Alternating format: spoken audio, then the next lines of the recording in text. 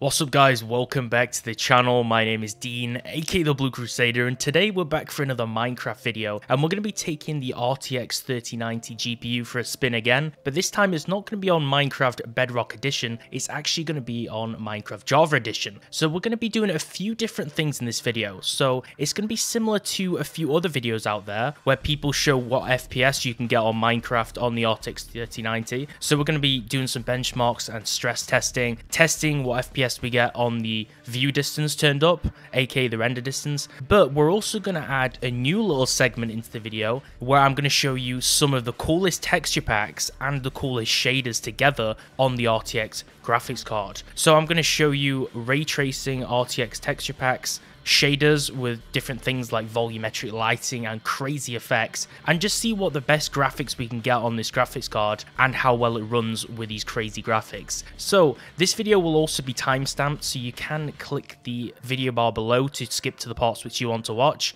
And without further ado, let's get into the video.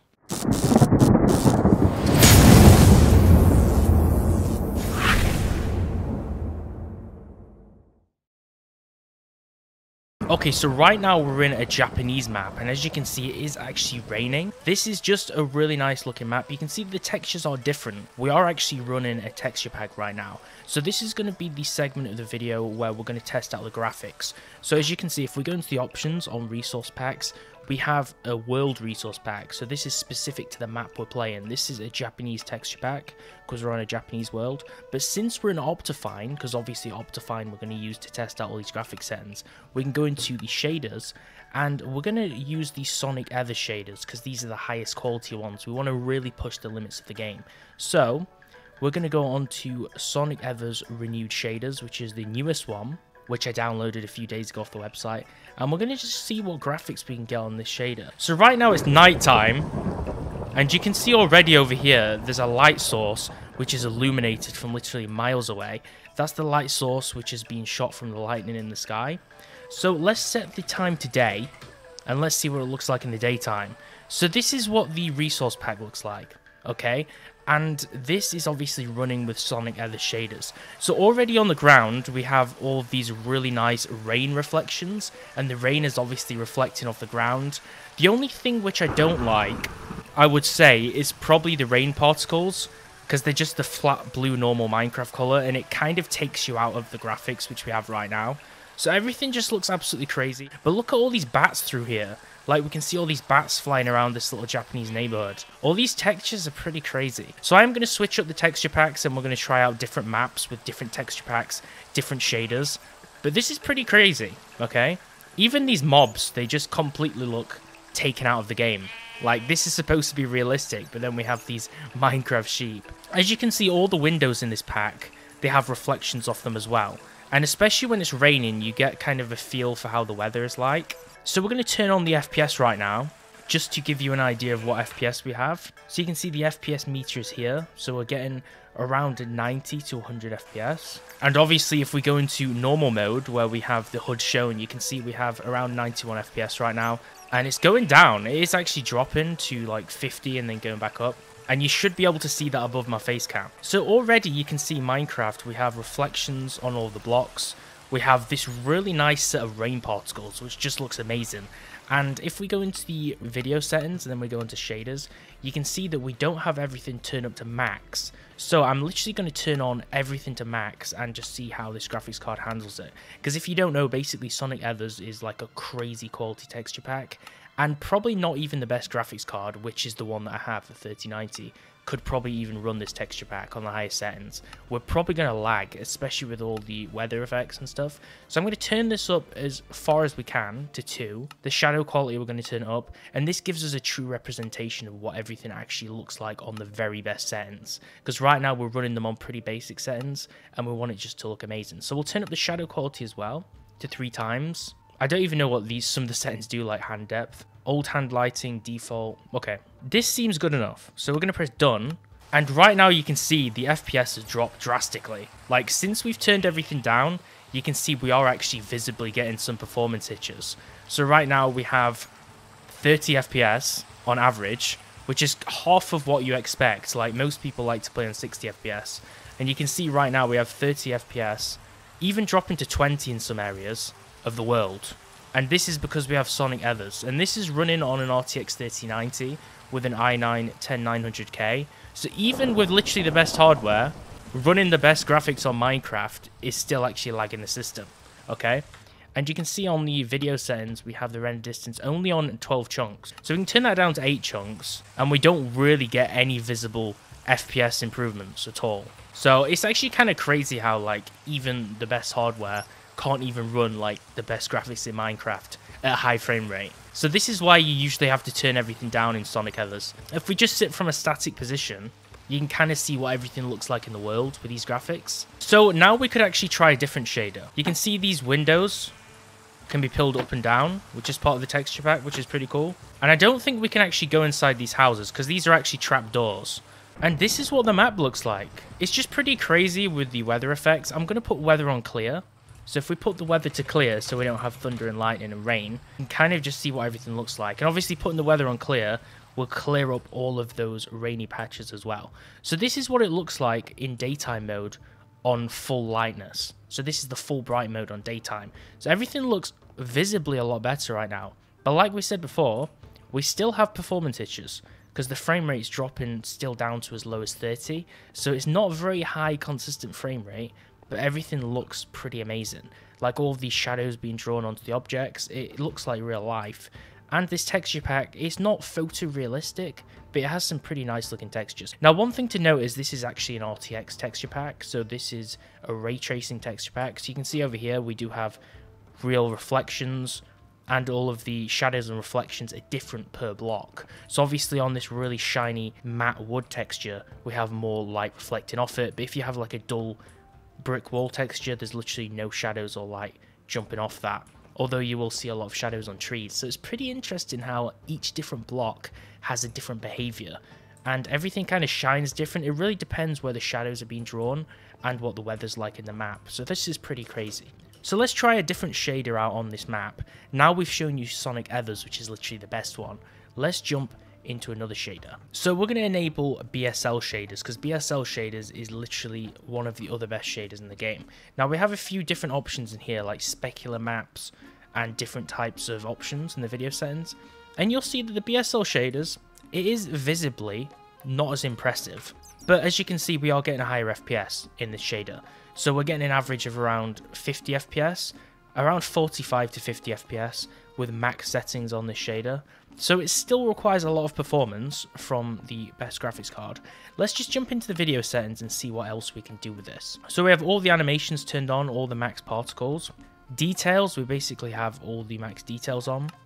Smooth FPS. So this actually does turn up the FPS. So we had smooth FPS turned off, but when we turn it on, it does actually stabilize the FPS a little bit.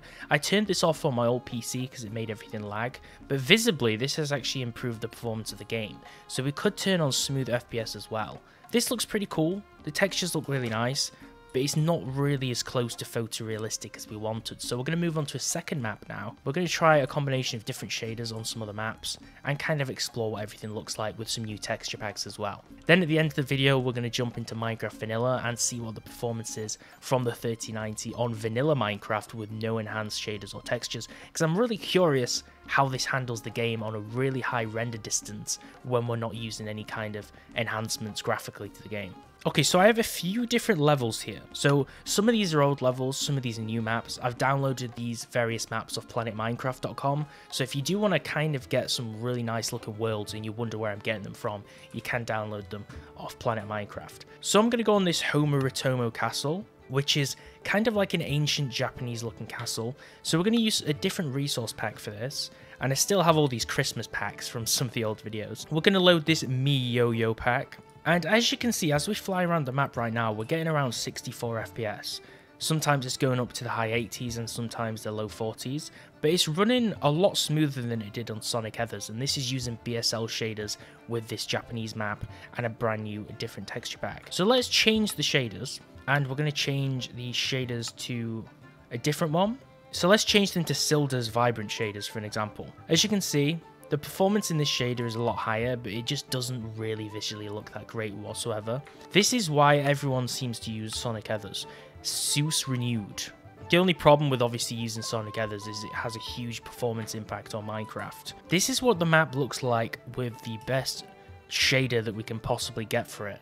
It still looks too close to Minecraft because we're not using a non-vanilla texture pack. We're using like a really close to vanilla texture pack. So I'm going to switch things up and try and change the texture pack to make it more realistic, okay? Because this texture pack, it does actually have RTX features in this texture pack, because you can see the reflections on everything does actually look a whole bunch better than they usually do. You can see the sun glare coming from there, and it is actually bounding onto this wood piece. And this metal over here is actually reflective as well. You can see that it's reflecting a lot of the light sources around it. So there are some really subtle vanilla Minecraft ray tracing features in this texture pack. So let's just change to another texture pack. We're going to change to the RTX Beta Foundational Decor texture pack. This is just another RTX mode texture pack I downloaded online. So already we can see a lot of different features in comparison to the last one. So you can see there is actually some reflections here. There's too many shadows being drawn onto these blocks, so it's hard to see the reflections. But the light being drawn onto them looks better. But you can see that the light reflections on this block here, which was metallic in the last pack, isn't actually drawing many effects onto it. It really depends which shader you use and which blocks are present in the map. So for an example, the best thing to test it would be to actually use some blocks which have metallic features. Let's just spawn things like gold blocks, iron blocks, anything that you would expect to be metallic, and things like diamond. And then we'll place them on the floor and we can kind of test how everything looks, because these are the blocks which have metallic features. Now, as you can see, diamond hasn't had any kind of effect or change in this pack, but there's some pretty crazy changes over here to blocks like iron and gold. So we're going to place these where there's more of a sun shine onto them, and as you can see, they draw a shadow onto the ground in front of them which stretches, which is very realistic. And then we have the gold block, which is metallic, and you can see it kind of shines around it. But the iron block is probably the biggest example of the ray tracing in this texture pack, because you can see the block completely changes depending which angle we look at it, and it actually reflects parts of the world, like this block in front of it, onto the block. So it's kind of like a mirror that's different based on the lighting that reflects onto it. So it's kind of crazy to see these ray tracing effects in Minecraft Java Edition, because to see these usually you have to play Windows 10 Bedrock.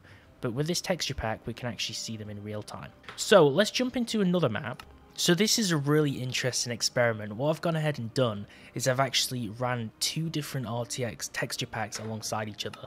So the first one that we've ran is the Miejojo texture pack, and then the RTX Beta Foundational one.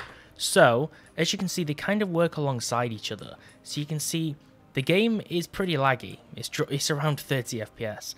But you can see there is actually reflections in these blocks, which as we go from left to right, you can see the shadows are reflected in them, which is a lot harder to see because of the placement of the light. But it does actually make the world a lot better, because it's actually crazy how shaders look in comparison to Bedrock Edition RTX mode, because it looks completely different. Now you can see the darker areas look really nice, but the outside, there's not really those kind of reflections which we want. So to take a good look at these reflections, like we said before, you have to use blocks that actually are supposed to reflect light, like glass.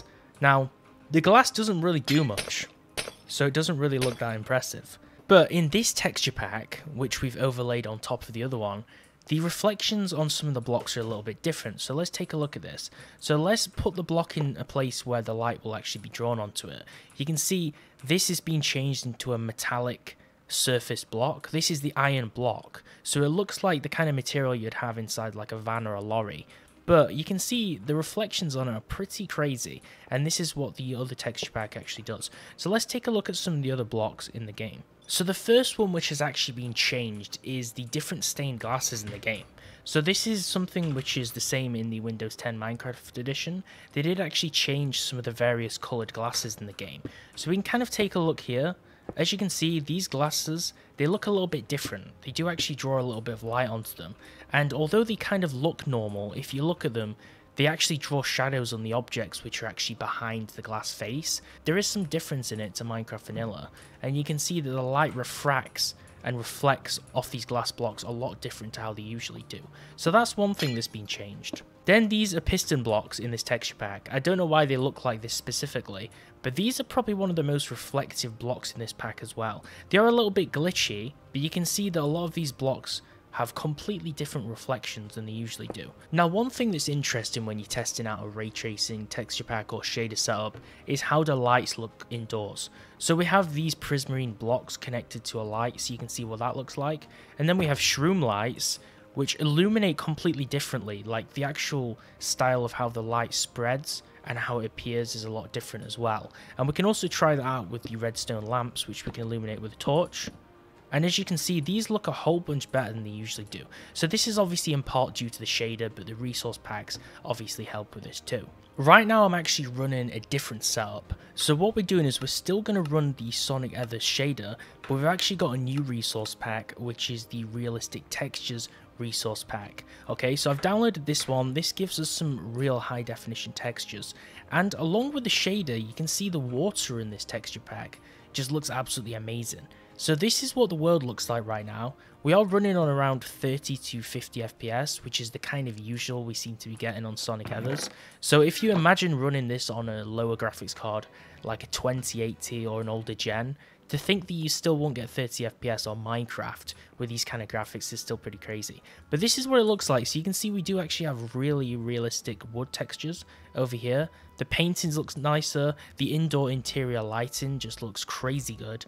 And if we go over here, we can kind of see the back porch of our base with the water flowing over. So I'm just going to explore the map and kind of give you a little routine tour of it. Now you can see below we have the reflections of the light on these blocks here, which change based on the player's position, which look really nice. So there is some more reflection over there. So let's just take these boats which we set up earlier, and let's head over to the shoreline where we can actually go to this manor, because the whole point of this map is we're actually in some kind of cherry blossom forest. So let's go over to this manor and take a look at this. So if we go up close to the wood, you can see the wood looks super realistic as well. So this texture pack, although it is kind of photorealistic in some areas, it does kind of have the classic Minecraft style to some of the blocks like grass. So even though everything does look really nice around, it's not 100% realistic.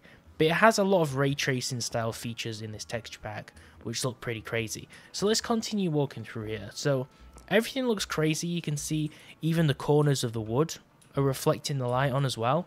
I'm just stopping to show you these features because obviously these are pretty crazy graphical features for Minecraft. And if we can go inside the house, we can see that all the shadows of the blocks above are being drawn onto the ground. And without the light, it completely just removes all the light source. Like, you do actually have a real big need to actually illuminate everything indoors when you're running shaders, because it really does bring out the darkness and the shadows a lot. So here's our little fire in the middle, and then obviously we can go around and we can go upstairs. We need to find some steps to go up. And even the rainfall falling through into our building is making everything wet, and you can see the real small little ripple effects which actually do drop on the steps. So this just looks really crazy. Here's our little armor setup, and everything just looks really cool. So this is the realistic textures with Sonic Ethers shaders. Sonic Ethers is obviously with no doubt the most stress testing shader pack in Minecraft, so that's the reason why we've tested it for this build. So you've seen the kind of FPS we get when we're running texture packs like this one that you can see the glass looks so much better. These kind of texture packs and these kind of shaders,